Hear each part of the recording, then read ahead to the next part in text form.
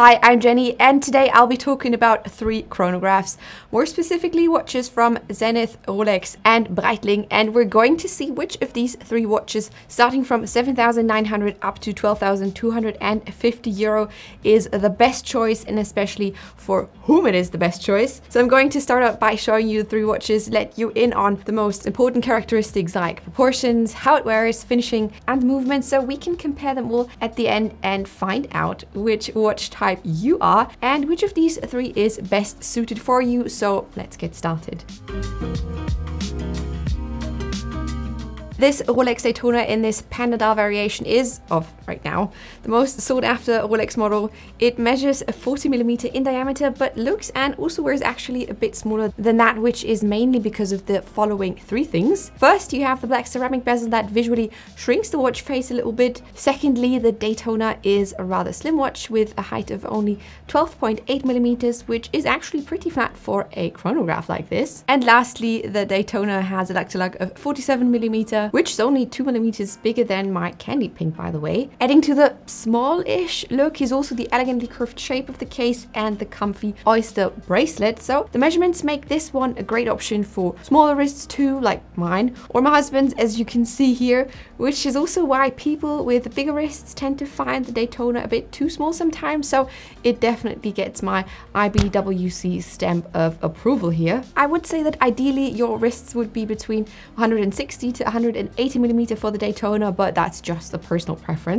Right now, I would say that many buy a Daytona because of its instantly recognizable look that lots of people now associate with a certain prestige, but also its racing sport background. The bezel is made from scratch-resistant and non-fading ceramic with a platinized tachymeter scale. The case is largely polished with finely curved lugs that sit nicely on the wrist. What's also polished are the bracelet's middle links that are made from 904L steel like the rest of the watch. The clasp not only has one of these safety latches that keeps you from accidentally opening up your bracelet, but also a 5mm easy link adjustment, which lets you, adjust the bracelet without using any tools. When it comes to finishing, I have to say that the Daytona really delivers, as you can see how great it looks no matter how close you get to the dial. Except for the bright red Daytona lettering, the color scheme of the Daytona remains black and white, which is also why it's called a panda dial. Ticking inside is Rolex's in-house caliber 4130 with a power reserve of 70 hours, a chronograph function, as well as a hacking second to easily set the time. What's missing here though is a date complication, so you have to check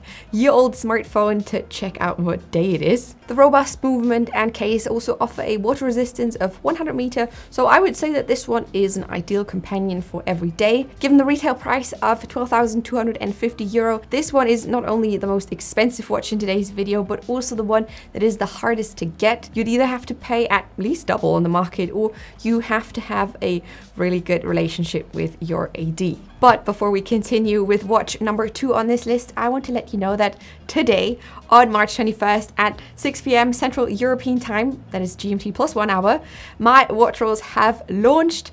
Get your watches the watch rolls they truly deserve. I got plenty of different colors and designs available in sizes for 1 up to 4 watches, so go check out jennil.shop right after this video to get your handmade watch roll. All the links, as always, are in the description box below. I mean, truth be told, I'm sure we can all see why this Chronomaster has been so hotly debated since its release a couple of weeks ago. At first glance, it looks a lot like the watch we just talked about, but when we take a closer look, we can see that they only have very little in common, actually. It's starting with the case proportions, in which the Zenith already looks chunkier compared to the Daytona, even though it's only a tiny bit bigger, with a diameter of 41mm instead of the 40, and a lug-to-lug of 47 instead of 46mm, which lets you know that this is very much a look instead of actual size problem or issue. The main cause for that chunkier look is definitely the case thickness with its 15mm. It makes this one stick up quite a bit on the wrist, especially for smaller or thinner wrists. But the cool thing is though, with this combo of a slightly increased height but a rather tame lug-to-lug and a diameter, you get a watch that still works on a lot of different wrists without looking too disproportionate. So Zenith really worked their magic on this one. With this one you also get a black ceramic bezel, though you can see by the inscription that we have got something different going on compared to your regular chrono. Another similarity to the other popular chrono is not only the bezel but also the bracelet with the polished middle links, though Zenith added a nice slanted edge to the links, which gives it a nice little touch, I think. The clasp itself also has a safety latch added to it with the option to micro adjust, even though you would have to get a tool to do that. The dial with its 3 different colored sub-dials makes this one look much more, I would say, exciting than most chronographs, but I like that the pastel colors do not make it look like too crazy, but very chic and elegant, and you can tell that the dial is amazingly well finished, which you can see when we take an even closer look. Hour markers, hands, sub-dials, everything looks pretty perfect. But I would say that the most significant characteristic of the Chronomaster Sport is its caliber. The latest El Primero 3600, the ancestral El Primero, has been updated and improved and was even built into the Rolex Daytonas up until the 2000s. But there are some important differences. The most important one is that the Zenith movement beats with a frequency of 10 instead of 8 ticks per second, which means that you can measure the time up until the 10th of a second, which is also why you have this special kind of scale on the bezel.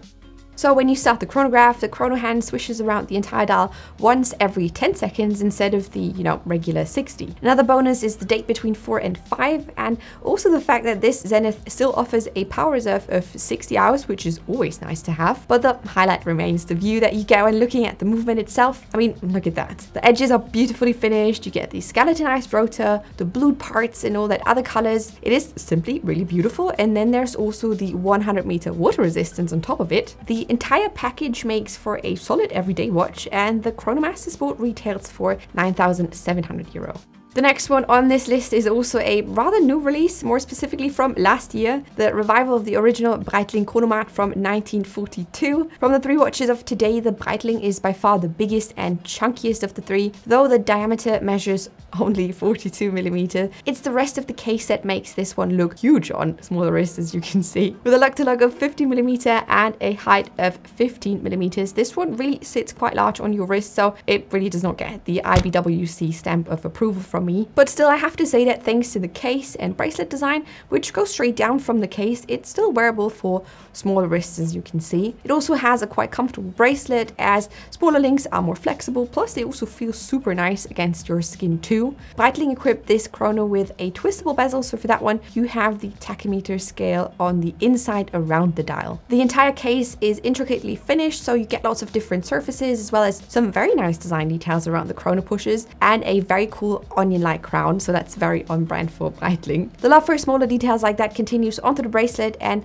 I really like how it not only looks really great, but more importantly feels very smooth too. It all ends in my favorite type of clasp, a hidden one, which unfortunately has no form of quick adjustment, but you still get a nice Breitling engraving in it. I know that I probably sound like a broken record at this point, but it's not my fault that Breitling also did a great job on the dial too. The sunburst looks really great, the edges are super sharp, it works really well color-wise as well, and the chrono hands with the red coating gives a nice contrast to the dark dial. I suppose that for watch lovers, the nicest detail here is still the built-in movement, as this one is Breitling's own B01 with a power reserve of 70 hours, which has been introduced in 2009 and built into the Navi timer since then. It adds a handy date at 6 o'clock, which I'm sure many are excited about as well, and it would have been a damn shame if Breitling hid it away, so they let you admire their work through the exhibition case back. With a retail price of $7,900, this one is not only the most affordable watch of today, but with a water resistance of 200 meters, the watch with the best specs in that regard too. So which one of these 3 is the best one? Well, if there is one thing I know for sure, is that there is no best one watch for everyone. Each of these could be the best for a specific type of watch owner or watch collector. So let's see who those types could be. So the Rolex Daytona is first and foremost a Rolex. Lots of people want that, a Rolex. Many appreciate the perceived scarcity of a Daytona. It's currently sitting at the peak of the unavailable Rolex mountain, for which you would have to pay more than double to be able to buy it instantly on the the secondary market. Additionally, you get what is expected from Rolex, so a great level of details, excellent finishing, and an overall solid watch that looks really great on smaller to average sized wrists. The Zenith is considered to be the trailblazer, especially for the Daytona, so it seems only fair that the Chronomaster is also able to manufacture a white dial chrono with a black ceramic bezel and a 3-link bracelet with a polished middle link. Besides that, I would say that the Chronomaster is a great choice for those who appreciate a very special movement with a rich history, kind of like a chronograph for connoisseurs. To me, it's up there with the Daytona in terms of quality, except for, and I know I'm going to be probably crucified in the comments for saying this, the clasp,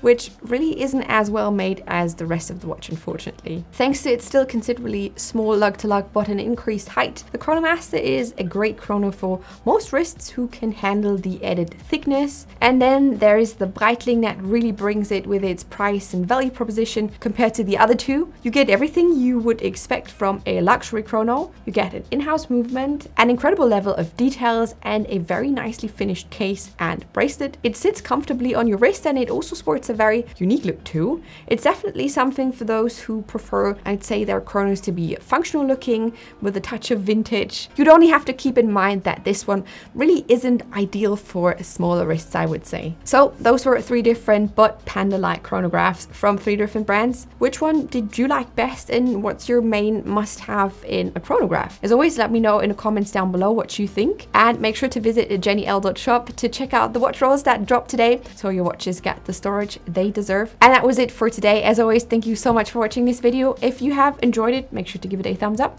and I will see you in my next one. Bye!